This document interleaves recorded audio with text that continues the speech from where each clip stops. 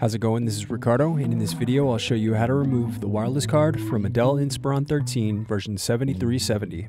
If you're looking for parts for this laptop, go to our website and use this coupon for a 5% off discount.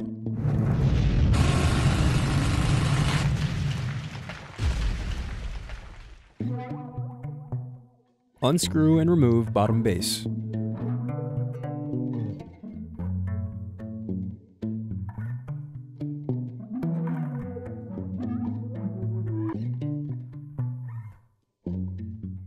Now unscrew and disconnect battery.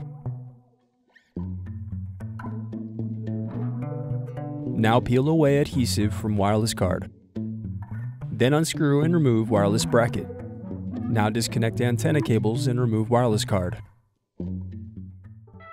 Thanks for watching. Don't forget to like and subscribe if you enjoyed this video. And if you need more, check out this playlist to watch other tutorials for your laptop. You can also click here to find parts for your laptop at partspeople.com.